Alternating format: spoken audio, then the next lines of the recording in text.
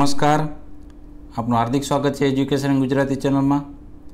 आज આપણે ધોરણ 8માના વિજ્ઞાન વિષયનો 13મો પાઠ ધ્વનિ સાઉન્ડ આ પાઠના અગત્યના પ્રશ્નો શીખીશું। પ્રશ્ન પહેલો એમ છે કે નીચેના દરેક પ્રશ્નના ઉત્તર માટે આપેલા વિકલ્પમાંથી સાચો વિકલ્પ શોધી તેનો ક્રમ અક્ષર પ્રશ્ન સામે આપેલા બોક્સમાં લખો। પહેલો પ્રશ્ન છે કે નીચેનામાંથી કોના અવાજની આવૃત્તિ ન્યૂનતમ હોવાની શક્યતા છે, ઓછી હોવાની? तो है पुरुषनी।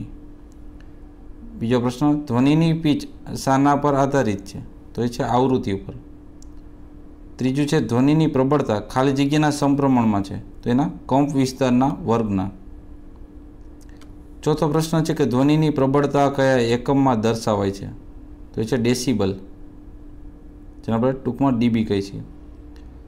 पांचमो प्रश्न है कि पुरुषों में स्वर तंतुओ लगभग खाली जग्या लांबा होय छे, तो 20 mm जेटला।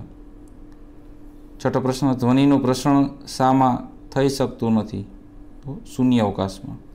सातमो प्रश्न नीचेनामांथी कया माध्यममां ध्वनि खूब ज झड़पथी प्रसरण पामे छे, तो छे लोखंडमां। आठमो प्रश्न छे ध्वनिनी कई लाक्षणिकता वडे पुरुष अने स्त्रीना अवाजने जुदो तारवी शकाय छे, तो एनी पीच। नवमो प्रश्न माध्यममांना कणो पोताना समतोलन स्थान थी कोई एक तरफ अनुभवता महत्तम स्थानांतर ने शू कहवाय छे, तेनो कंप विस्तार कहवाय छे। 10मो प्रश्न कंपन करती वस्तुना एकम समय में थता कंपनोनी संख्या ने शू कहे छे, तो एनी आवृत्ति कहेवाय छे। 11मो प्रश्न एक कंपन पूर्ण करवा माटे लागता समय ने शू कहेवाय छे, तो एनो आवर्त काळ कहेवाय छे।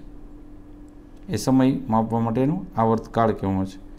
12मो प्रश्न है वायोलिन गिटार और वीणा ए कया प्रकारना वाद्योना उदाहरण है, तो ये तार एटले के तंतु वाद्यो कहवाय छे। बीजो प्रश्न नीचेना प्रश्नों मात्र उत्तर लखो। पेलू मनुष्यना कान माटे श्राव्य ध्वनि आवृत्तिनी मर्यादा केटली छे, तो है 20 हर्ट्ज थी 20,000 एटले के 2K जेटलुं, बराबर। बीजो प्रश्न है पदार्थ 1 सेकंड में 20 कंपनों पूर्ण करे तो एनी आवृत्ति केटली हर्ट्ज थशे, तो ये थशे 20 हर्ट्ज जेटली।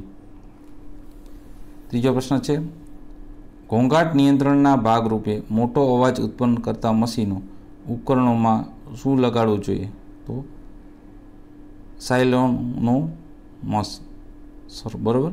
साइलेन्सर एटले जे आपणे 4 व्हील के 2 व्हील होय एमां जे साइलेन्सर होय ने एने साइलेन्सर कहेवाय छे के साइलेंट कर दे, अवाज घोंघाट होय ओछो कर नाखे, एनुं काम ज। चौथुं है ध्वनि प्रबलतानो आधार शाना पर रहे छे, तो एनो कंप विस्तार पर। 5मो प्रश्न एक व्यक्तिनो अवाज घेरो है, तो तेनी आवृत्ति वधु हशे के ओछी, तो ये छे ओछी। 6ठो प्रश्न मनुष्यना शरीरना जे भागमांथी ध्वनि उत्पन्न थाय छे ते भागने शुं कहे छे, तो एने स्वर पेटी कहेवाय छे। 7मो प्रश्न डेसिबल शानो एकम छे, तो ये ध्वनिनी प्रबलतानो एकम छे। 8मो प्रश्न ध्वनिनुं प्रसरण पाणी काच हवा और केरोसिन पैकी कया माध्यम में वधु झड़पे थशे, तो ये हवाना माध्यम में। 9मो प्रश्न तंबूरा में शानी ध्रुजारीथी ध्वनि उत्पन्न थाय छे, तो तारनी। 10मो प्रश्न हार्मोनियम में शानी ध्रुजारीथी ध्वनि उत्पन्न थाय छे, तो ये પડદાની। ત્રીજો प्रश्न नीचेना पैकी एक वाक्य में उत्तर लखो। पेलू ध्वनि केवी रीते उत्पन्न थाय छे, तो कंपन करती वस्तुओं द्वारा ध्वनि उत्पन्न थाय छे। बीजो प्रश्न पुरुषों में और स्त्रीओं में आवेल स्वरतंतुओनी लंबाई जणावो, तो पुरुषों में स्वरतंतुओनी लंबाई लगभग 20 mm और स्त्रीओं में 15 mm होय छे। तीजो प्रश्न है एक हर्ट्ज एटले शुं, तो कंपन करती वस्तु 1 सेकंड में एक कंपन करे छे, तो तेना कंपननी आवृत्ति 1 हर्ट्ज कहेवाय छे। एक कंपन करती वस्तु 1 सेकंड में एक कंपन करे तो ये कंपन 1 हर्ट्ज कहेवामां आवे छे। चौथो प्रश्न ध्वनि ने लगती कई बाबतों जुदी जुदी ध्वनि ने एकबीजाथी अलग करीने बतावे छे, तो ध्वनिनो कंप विस्तार अने आवृत्ति एवा गुणधर्मों छे कि जेना वडे जुदा जुदा ध्वनि एने अलग करीने बतावे छे। 5मो छे कंठ स्थाननुं बीजुं नाम शुं छे, तो कंठ स्थाननुं बीजुं नाम स्वर पेटी छे। 6ठो प्रश्न घोंघाट एटले शुं, तो कि मोटो ध्वनि जे कर्णप्रिय नथी, अस्तव्यस्त अवाज, एने घोंघाट कहेवाय छे। 7मो प्रश्न संगीतनो ध्वनि एटले शुं, तो संगीतना वाद्यों वडे उद्भवतो ध्वनि जे कर्णप्रिय होय, कानने सांभळो गमतो होय, તેને સંગીત ધ્વનિ કહે છે. 8મો પ્રશ્ન, ધ્વનિનું પ્રદૂષણ કોને કહે છે? તો હવામાં અનિચ્છનીય ધ્વનિ હાજરીને ધ્વનિનું પ્રદૂષણ કહેવાય છે. 4થો પ્રશ્ન છે વ્યાખ્યા આપો. પેલી વ્યાખ્યા છે કંપ વિસ્તાર. તો કે સમતોલન સ્થાનની કોઈ એક તરફના કંપન કરતી વસ્તુના જે મહત્તમ સ્થળાંતરને જેનો કંપ વિસ્તાર કહે છે. બીજું છે કંપન, વસ્તુની આગળ પાછળ કે ઉપર નીચે થતી ઝડપી કંપનને જે થતી ઝડપની ક્રિયા છે એને કંપન કહેવાય છે. વ્યાખ્યા આવૃત્તિની, એકમ સમયમાં થતા કંપનોની સંખ્યાને એની આવૃત્તિ કહે છે. ચોથું આવર્તકાળ, એક કંપન પૂર્ણ કરવા માટે લાગતા સમયને એનો આવર્તકાળ કહેવામાં આવે છે. 5મો પ્રશ્ન, નીચેના પ્રશ્નો ટૂંકમાં ઉત્તર લખો. પેલું, એક લોલક 4 સેકન્ડમાં 40 દોલન કરે છે, તેનો આવર્તકાળ અને આવૃત્તિ શોધો. તો આવર્તકાળ T બરાબર એક દોલન પૂર્ણ કરવામાં લાગતો સમય. તો દોલનની સંખ્યા 40, સમય 4 સેકન્ડ, બરાબર. તો T = 4 સેકન્ડ ક્રોસ 1/40, એટલે 4 × 10 = 40 થાય, બરાબર. તો 1/10 થયા એટલે 0.1 સેકન્ડ થઈ. તો આવૃત્તિ 1 સેકન્ડમાં થતી દોલનની સંખ્યા, એટલે દોલનની સંખ્યા છેદમાં સમય એટલે કે 40/4 સેકન્ડ એટલે કે 10 હર્ટ્ઝ જેટલી આવૃત્તિ થાય છે.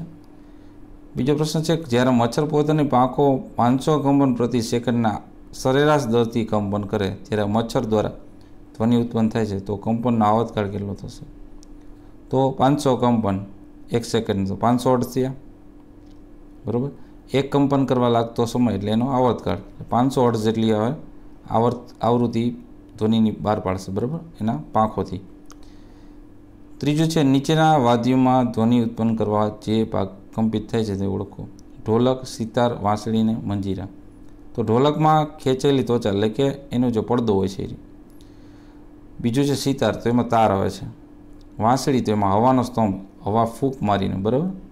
મંજીરામાં પતરા અથવા તો એને બનેલી વસ્તુઓ એકબીજા અથડાવીએ છીએ એટલે મંજીરામાં એવું ઉત્પન્ન થાય છે ધ્વનિનું કંપન અને એનો અવાજ આપણે સંભળાય છે. ચોથું છે, તમારી આસપાસ જોવા મળતા ઘોંઘાટના ઉદ્ગમોની યાદી બનાવો. પેલું છે ખૂબ મોટા અવાજથી ચાલતા ટેલિવિઝન અને ટ્રાન્ઝિસ્ટર રેડિયો. બીજું વાહનોના અવાજ, ફેક્ટરીમાં ચાલતા મશીનોનો મોટા અવાજ આ ઘોંઘાટમાં મુખ્ય કારણ છે. ત્રીજું ફટાકડા ફોડવાનો અવાજ. ચોથું વાહનોના હોર્ન, લાઉડ સ્પીકરોનો અવાજ. પાંચમું મોટા શહેરમાં શાક માર્કેટ, રેલવે સ્ટેશન અને એસટી સ્ટેન્ડ જેવા જાહેર જગ્યાઓમાં ઘોંઘાટ એ ઉદ્ગમ સ્થાનનું મેન ગણાય છે. પાંચમો પ્રશ્ન, ઘોંઘાટ એ મનુષ્યને કઈ રીતે નુકસાન કરતા છે સમજાવો. તો ઘોંઘાટ એ અનેક સ્વાસ્થ્ય સંબંધિત સમસ્યાનું કારણ છે. સતત પ્રબળ ધ્વનિના પ્રભાવ હેઠળ રહેતી વ્યક્તિને નીચે મુજબની સમસ્યાઓ થઈ શકે. પેલું છે, ઘોંઘાટ માણસની ઊંઘને ખલેલ પહોંચાડે છે, તેથી માણસની અનિંદ્રની સમસ્યા થાય છે. બીજું, ઘોંઘાટને લીધે અણગમો પેદા થાય છે તથા માનસિક તાણ ઉત્પન્ન થાય છે.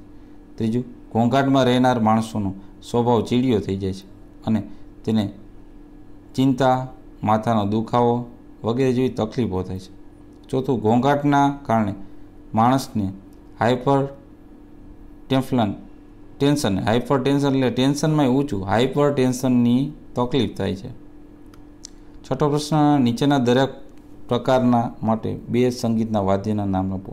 તંતુ એટલે તારવાળા, તો પિયાનો છે, એક તાર છે, ગિટાર છે, બધી તારવાળા થયા. વાદ્યો એટલે કે ટ્રમ્પેટ, નાદ સ્વરમ, ટ્રમ્પેટ જે હોય છે એ. ત્વચા વાદ્યો, તો મૃદંગમ અને તબલા. પત્રાવાદ્યો એટલે કરતાલ અથવા મંજીરા. સાતમો છે, ઘોંઘાટને નિયંત્રણ કરવાના ઉપાયો જણાવો. તો ઘોંઘાટને નિયંત્રણમાં રાખવા માટે ઘોંઘાટના સ્ત્રોત પર નિયંત્રણ રાખવું જોઈએ, જેમ કે હવાઈ જહાજોના એન્જિનોનો, પરિવહન માટેના વાહનો, ઔદ્યોગિક મશીનો, ઘરેલું ઉપકરણો વગેરેમાં સાયલેન્સર લગાડવા જોઈએ. વાહનોના હોર્નનો ઉપયોગ લઘુત્તમ એટલે ઓછામાં ઓછો કરવો જોઈએ. ટેલિવિઝન, રેડિયો, મ્યુઝિક સિસ્ટમ ધીમા અવાજે ચલાવવા જોઈએ. ઇમારતો અને રસ્તાઓની આસપાસ વૃક્ષો વાવવા અને એને ઉછેરવા જોઈએ. આ બધા ઘોંઘાટ નિયંત્રણ કરવાના ઉપાયો થયા. આઠમો પ્રશ્ન છે, સાદું લોલક 20 સેકન્ડમાં 10 દોલન ફરે છે, તો તેના આવર્તકાળ અને આવૃત્તિ કેટલી છે? તો આવૃત્તિ 1 સેકન્ડમાં દોલનની સંખ્યા એટલે કે 10 છેદમાં 2 એટલે કે એ તે 2/10 એટલે કે 0.5 હર્ટ્ઝની થઈ આવૃત્તિ. આવર્તકાળ એનો કેટલો થશે? તો એક દોલનમાં પૂર્ણ કરવા લાગતો સમય એટલે કે 20 સેકન્ડ છેદમાં 10 એટલે કે 2 સેકન્ડ એનો આવર્તકાળ થયો અને આવૃત્તિ થઈ 0.5 હર્ટ્ઝ. હવે છઠ્ઠો પ્રશ્ન છે કે વૈજ્ઞાનિક કારણો આપી સમજાવો.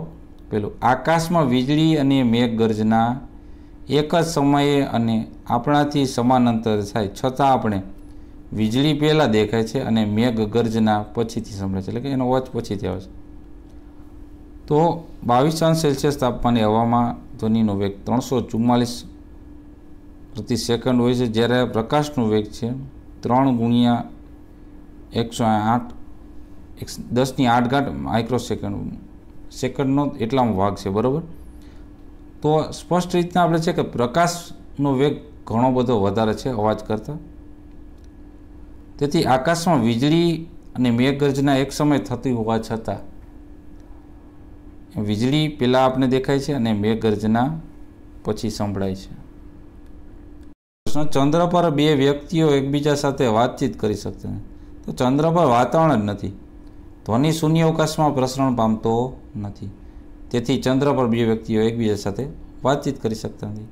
ત્રીજો પ્રશ્ન, સૂર્ય પર થતા ધડાકા આપણે સાંભળી શકતા નથી, કારણ કે સૂર્ય એ પૃથ્વીથી ઘણો દૂર છે અને પૃથ્વી અને સૂર્યની વચ્ચે શૂન્યાવકાશ આવેલ છે. ધ્વનિના પ્રસરણ માટે કંઈક માધ્યમ હોવું જરૂરી છે, પરંતુ અહીં એક પણ જાતનું માધ્યમ નથી, એટલે કે શૂન્યાવકાશ છે. તેથી સૂર્ય પર થતા ધડાકાઓ આપણે સાંભળી શકતા નથી. પ્રશ્ન 7, તફાવતના બે મુદ્દા લખો. ઘોંઘાટ ને સંગીત. તો ઘોંઘાટ છે ને કર્ણપ્રિય ધ્વનિ નથી, જ્યારે સંગીત છે કર્ણપ્રિય ધ્વનિ છે. ઘોંઘાટ તેનાથી ધ્વનિનું પ્રદૂષણ થાય છે, જ્યારે સંગીતથી ત્યાં ધ્વનિનું પ્રદૂષણ થતું નથી. પ્રશ્ન 8મો છે, નીચેના વિધાનો ખરા હોય તો ખરાની અને ખોટા નામને ખોટા નિશાની કરવાનું છે. પેલું, ધ્વનિ શૂન્યાવકાશમાં પ્રસરી શકતું એટલે પ્રસરણ થતું નથી, આ વિધાન સાચું છે. બીજું, કંપન કરતી વસ્તુ 1 સેકન્ડમાં થતા દોલનોની સંખ્યા તેનો આવર્તકાળ કહે છે, આ વિધાન ખોટું છે. ત્રીજું, જો જે કંપન છે એ કંપ વિસ્તાર મોટો હોય તેનો ધ્વનિ દુર્બળ હોય, તો આ વિધાન ખોટું છે. પ્રબળ હોય, દુર્બળ નહીં. ચોથું, જેમ કંપનની આવૃત્તિ ઓછી તેમ એની પીચ વધારે, આ વિધાન ખોટું છે. 5મું વિધાન, વાહનોના અવાજ, ફટાકડાનું ફૂટવું, લાઉડસ્પીકરનો અવાજ વગેરે ઘોંઘાટના સ્ત્રોતો છે, તો આ વિધાન સાચું છે. 6, હવા કરતાં લોખંડમાં ધ્વનિ તરંગો ઝડપથી પ્રસરે છે, તો આ વિધાન સાચું છે. 7મું, ધ્વનિ જુદા જુદા માધ્યમમાં એક સરખી ઝડપે પ્રસરણ પામે છે, તો આ વિધાન ખોટું છે. 8મું, મનુષ્યમાં સ્વરતંતુઓ ધ્વનિ ઉત્પન્ન કરે છે, તો આ વિધાન સાચું છે. 9મું, કંપનનો વિસ્તાર જેમ મોટો તેમની ધ્વનિની પીચ ઓછી, તો આ વિધાન ખોટું છે. 10મું વિધાન, તીણા અવાજની આવૃત્તિ વધુ હોય છે, તો આ વિધાન સાચું છે. 9મો પ્રશ્ન છે ખાલી જગ્યા પૂરો. પેલું છે, દોલન પૂરું કરવા વસ્તુને લાગતા સમયને એનો આવર્તકાળ કહેવાય. બીજી ખાલી જગ્યા છે, ધ્વનિની પ્રબળતા વસ્તુના કંપનના કંપ વિસ્તાર વડે નક્કી થાય છે. ત્રીજું, આવૃત્તિનું એકમ હર્ટ્ઝ છે. ચોથી ખાલી જગ્યા, પ્રવાહી પદાર્થોના સાપેક્ષ ધ્વનિ ઘન પદાર્થમાં ઝડપી પ્રસરણ પામે છે. પાણી કરતાં લોખંડમાં ઝડપથી પ્રસરણ પામે છે ધ્વનિ. 5મું છે, ધ્વનિનું તીણાપણું એનું આવૃત્તિ વડે નક્કી થાય છે. 6, ધ્વનિની પ્રબળતા 80 dB કરતાં વધારે પ્રબળ હોય તો તે સ્વાસ્થ્ય માટે 80 dB 80 નહીં 80 આટલે મીડિયે 80 dB, બરાબર, એ સ્વાસ્થ્ય માટે હાનિકારક છે. 7મું છે, કડક મેમ્બ્રેન ઢીલી મેમ્બ્રેનની સાપેક્ષ વધુ આવૃત્તિ કંપન કરે છે. 8મું છે, ધ્વનિની પ્રબળતા ધ્વનિના કંપ વિસ્તાર પર આધાર રાખે છે. 9મું છે, જો ધ્વનિની કંપ વિસ્તાર બમણો થાય તો તેની પ્રબળતા 4 ગણી થઈ જાય છે. 10મું છે, 20 હર્ટ્ઝ કરતાં ઓછી આવૃત્તિવાળા ધ્વનિ મનુષ્યના કાન વડે પારખી શકાતા નથી. 10મો પ્રશ્ન છે, જોડકા જોડો. હર્ટ્ઝ તો એ આવૃત્તિમાં હોય છે, ડેસિબલ તો ધ્વનિની પ્રબળતા હોય છે, મીટર તો એ કંપ વિસ્તારમાં હોય, અને સેકન્ડ તો એનો આવર્તકાળ ગણવામાં આવે છે સેકન્ડમાં. પ્રશ્ન 11, નીચેના પ્રશ્નોના મુદ્દાસર ઉત્તર લખો. ટૂંક નોંધ લખો. ધ્વનિની પ્રબળતા. તો ધ્વનિના કંપ વિસ્તારની માનસશાસ્ત્રીય સમજને શરીર વિજ્ઞાન સંબંધી છે, તેની ધ્વનિની પ્રબળતા કહેવાય. જ્યારે ધ્વનિ શ્રોતાના કાન પર પડે છે ત્યારે કાનમાં સંવેદન પેદા થાય છે. કેટલીક વાર ધ્વનિ પ્રબળ અને કેટલાક ધ્વનિ મૃદુ ધ્વનિ હોય છે. પ્રબળ ધ્વનિ અને મૃદુ ધ્વનિ વચ્ચેનો તફાવત, જેના લીધે શ્રોતાના કાનમાં ઉદ્ભવતી સંવેદના વડે નક્કી થાય છે, તેને ધ્વનિની પ્રબળતા કહેવાય છે. ધ્વનિની પ્રબળતા તેના કંપ વિસ્તાર પર આધારિત છે. ધ્વનિની પ્રબળતા કંપ વિસ્તારના વર્ગના સમપ્રમાણમાં હોય છે. જો કંપ વિસ્તાર બમણો કરવામાં આવે તો એની પ્રબળતા 4 ગણી થઈ જાય છે, અને પ્રબળતા ડેસિબલ એટલે કે ડીબી એકમમાં દર્શાવવામાં આવે છે. જ્યારે કંપ વિસ્તાર મોટો હોય ત્યારે ધ્વનિ પ્રબળ હોય છે, જ્યારે કંપ વિસ્તાર નાનો હોય ત્યારે ધ્વનિ નિર્બળ હોય છે. તો આ તો આપણે ધોરણ 8માના વિજ્ઞાન વિષયનો 13મો પાઠ ધ્વનિ. જોતા રહો એજ્યુકેશન ગુજરાતી અને શીખતા રહો. થેન્ક યુ, આભાર.